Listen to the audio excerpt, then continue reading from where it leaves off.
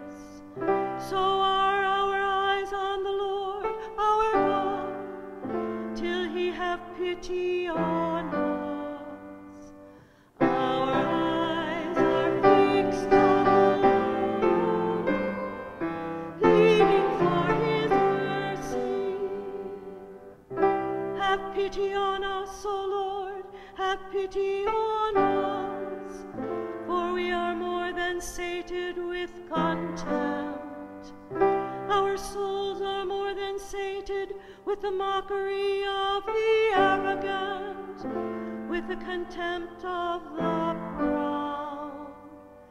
Our eyes are fixed on the Lord, pleading for his mercy. A reading from the second letter of St. Paul to the Corinthians. Brothers and sisters, that I, Paul, might not become too elated because of the abundance of the revelations, a thorn in the flesh was given to me, an angel of Satan, to beat me, to keep me from being too elated. 3 times I begged the Lord about this, that it might leave me. But he said to me, "My grace is sufficient for you, for power is made perfect in weakness. I will rather boast most gladly of my weaknesses, in order that the power of Christ may dwell in me. Therefore I am content with weaknesses, insults, hardships, persecutions and constraints for the sake of Christ. For when I am weak, I am strong." The word of the Lord. Thanks be to God.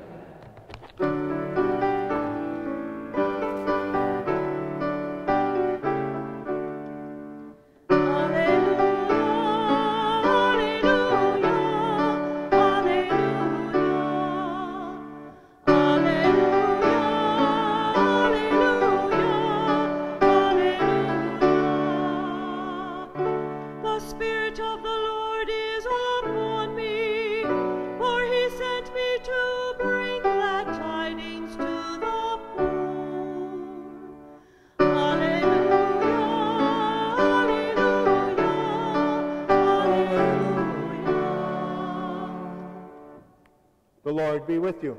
And with your spirit. A reading from the Holy Gospel according to Mark. Glory to you, Lord. Jesus departed from there and came to his native place, accompanied by his disciples. When the Sabbath came he began to teach in the synagogue, and many who heard him were astonished. They said, "Where did this man get all this? What kind of wisdom has been given to him? What mighty deeds are wrought by his hands? Is he not the carpenter, the son of Mary, and the brother of James and Joseph and Judas and Simon? Are not his sisters here with us?" And they took offense at him. Jesus said to them, "A prophet is not without honor except in his native place, and among his own kin, and in his own house." So he was not able to perform any mighty deed there, apart from curing a few sick people by laying his hands on them. He was amazed at their lack of faith. The Gospel of the Lord. Praise to you, Lord Jesus Christ.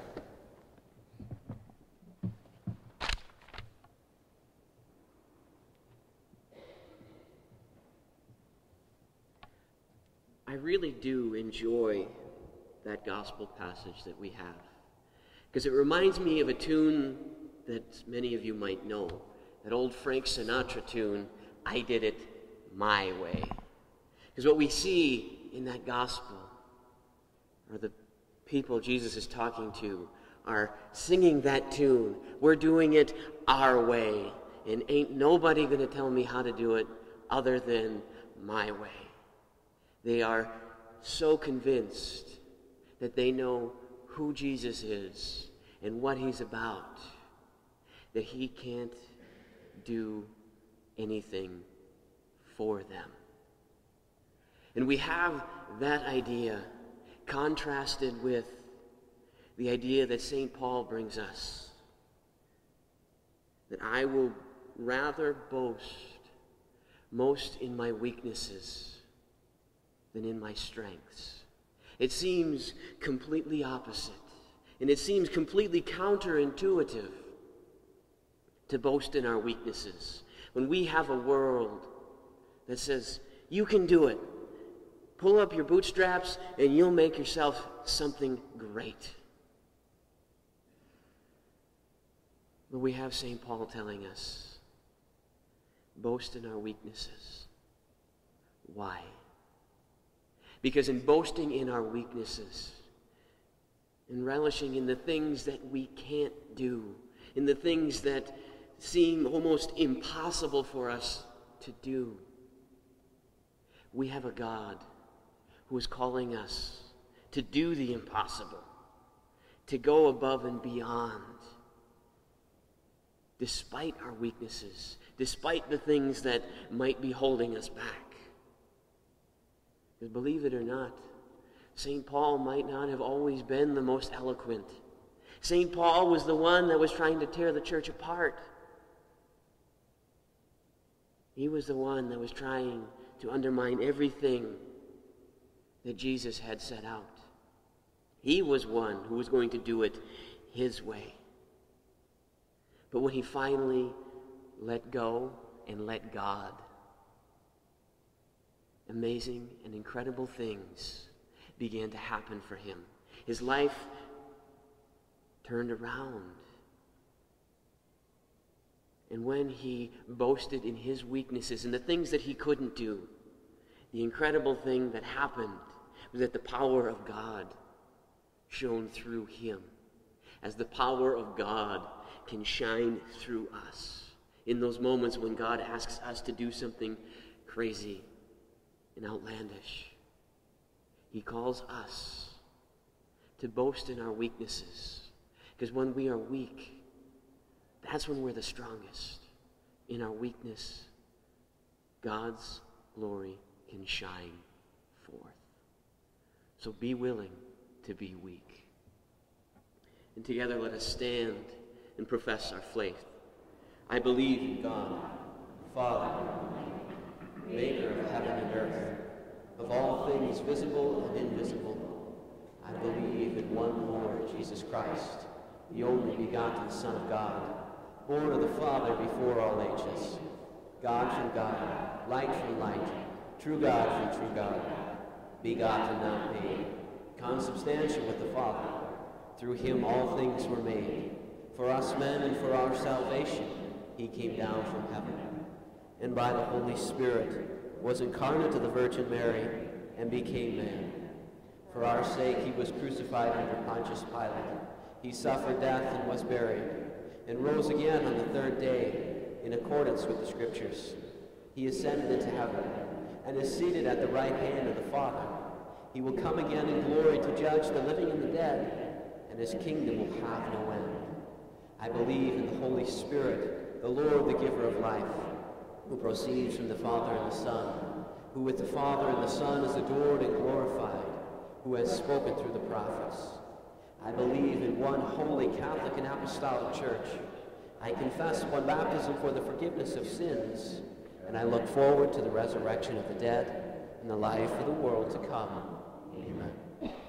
Brothers and sisters, through the common prayer, let us pray to God, not only for ourselves and our own needs, but for the needs of the whole world. For all Christian people, we pray to the Lord. Lord, hear our prayer. For those who hold public office, we pray to the Lord. Lord, hear our prayer.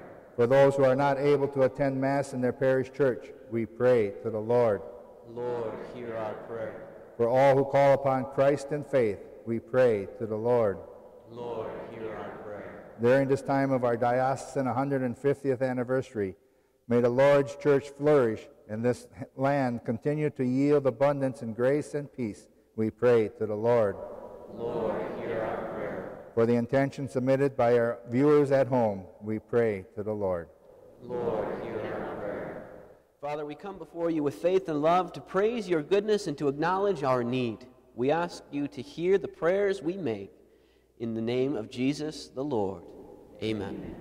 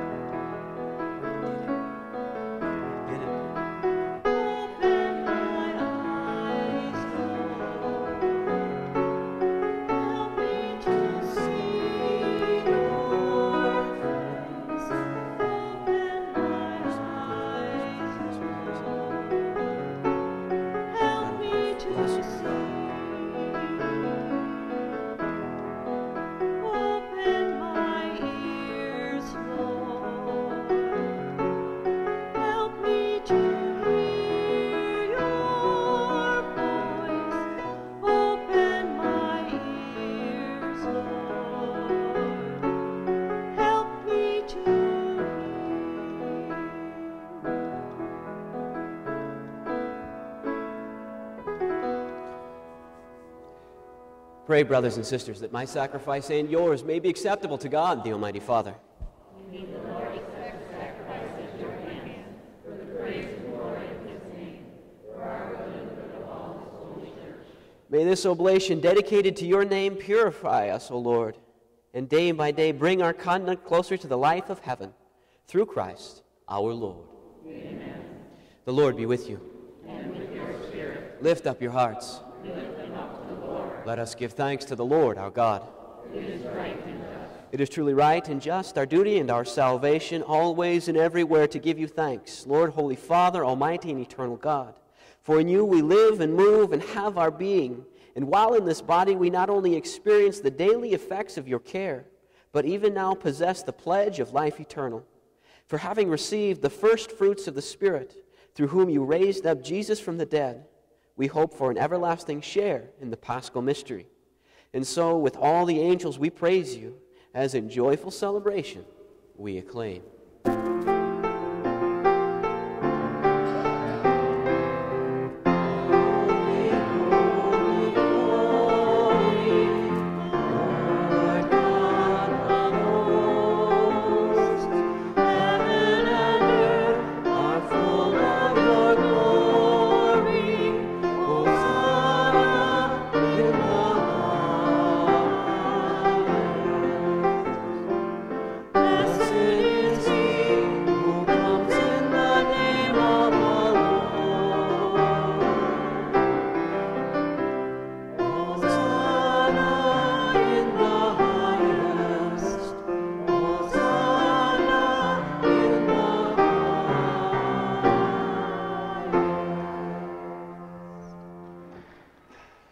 You are indeed holy, O Lord, the fount of all holiness. Make holy, therefore, these gifts, we pray, by sending down your Spirit upon them like the dewfall, so that they may become for us the body and blood of our Lord Jesus Christ. At the time he was betrayed and entered willingly into his passion, he took bread, and giving thanks, broke it and gave it to his disciples, saying, "Take this, all of you, and eat of it, for this is my body, which will be given up for you."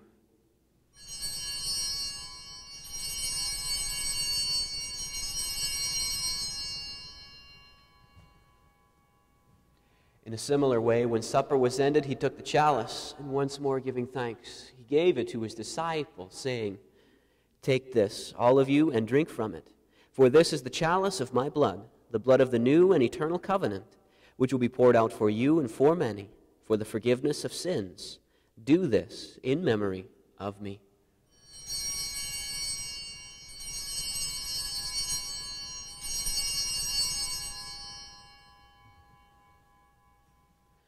The mystery of faith.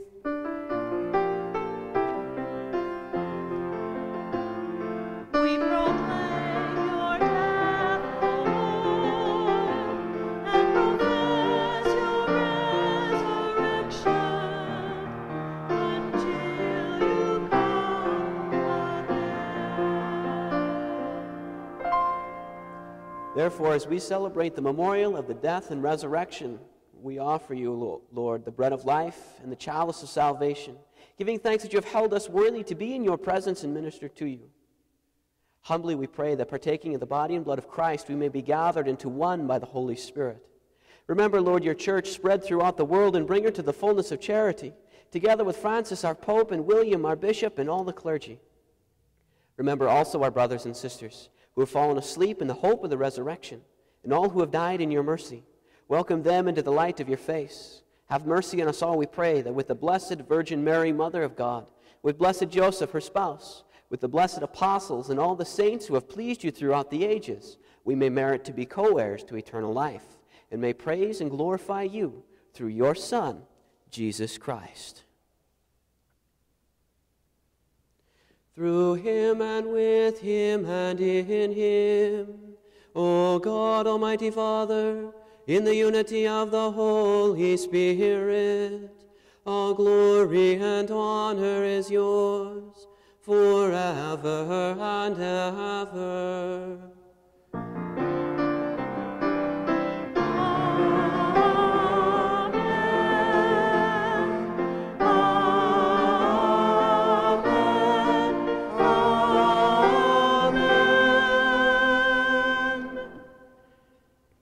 At the Savior's command, informed by divine teaching, we dare to say, Our Father, who art in heaven, hallowed be thy name.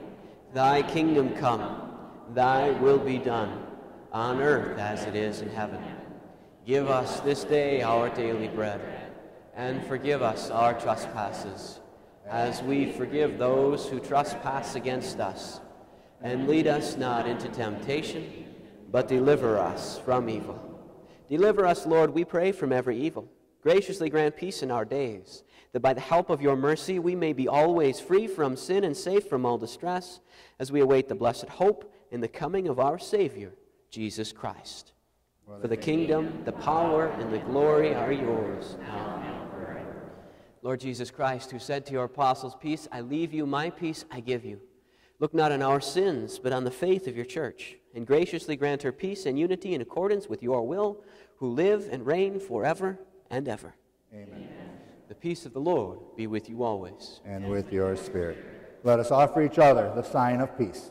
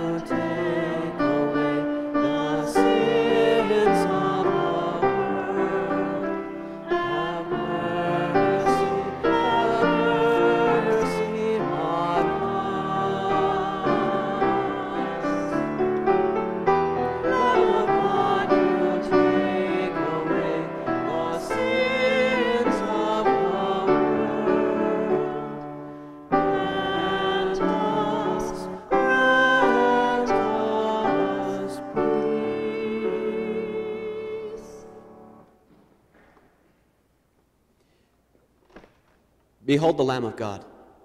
Behold him who takes away the sins of the world. Blessed are those called to the supper of the Lamb. Lord, I am not worthy that you should enter under my roof, but only say the word, and my soul shall be healed.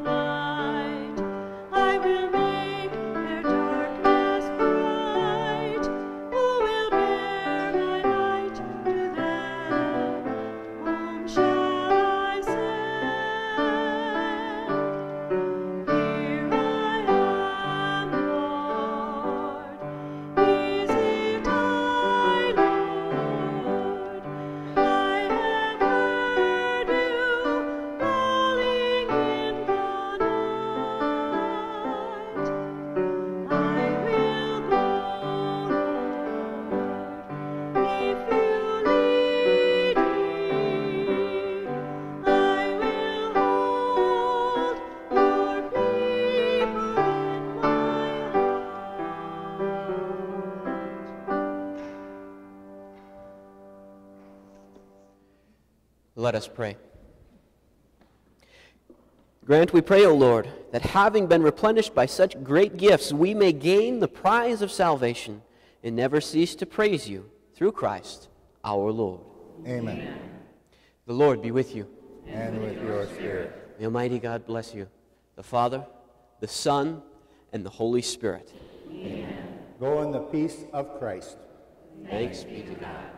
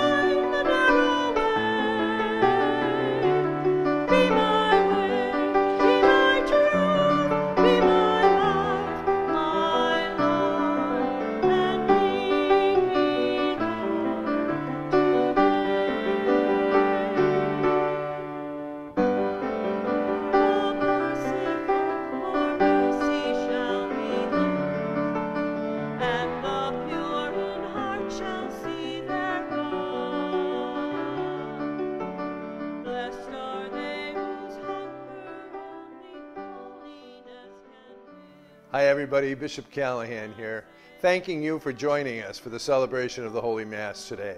Thank you for being with us throughout the year as well. Your support for this work of charity in our diocese means so much to so many.